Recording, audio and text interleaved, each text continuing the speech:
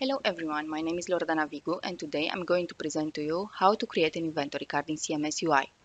Let's create an inventory card to display all the digital certificates with their running software. For the certificates, we would like to note which node it belongs to and which person is the owner. Click on Add Card button from Inventory Dashboard and then click Create a new inventory. Let's create a topology to accomplish this. First, put the digital certificate CI type in the map. Add running software and connect the running software with the digital certificate. Now add node and connect it to the running software.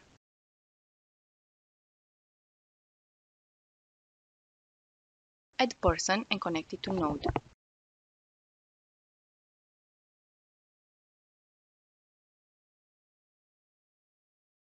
Change the relationship between person and node to ownership.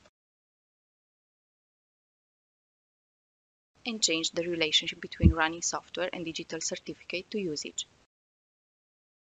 Rename the CI type person to owner by clicking Rename in the context menu of CI type person. Enter the new name in the right slider and click green check mark so the changes takes effect.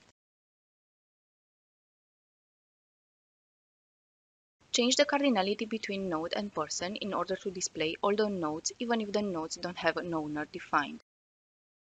You can change the primary CA type for your inventory based on the information you want to have as main focus.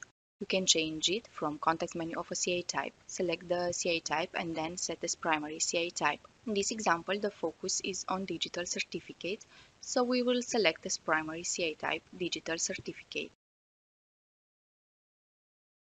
Let's go and select the attributes we want to see in the card by clicking Next.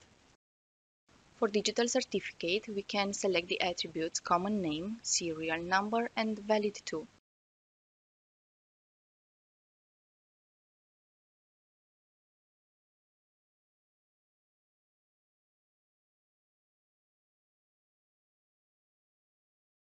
For running software, we can select the attributes product name, display label, and version.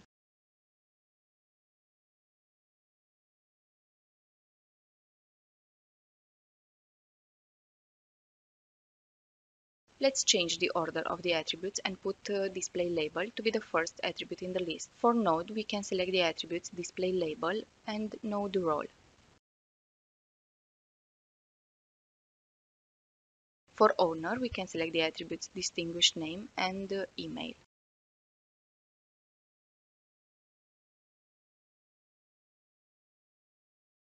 Let's save the card by clicking Next to go to Save step. Enter a name and click Save.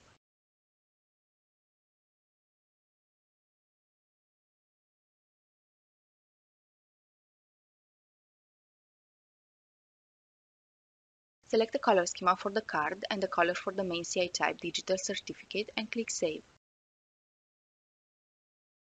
Now we can open the card and filter the digital certificates to see which certificates will expire in the following week.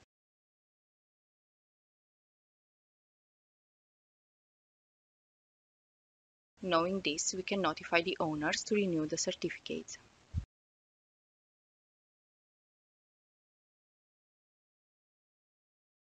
Thank you for watching.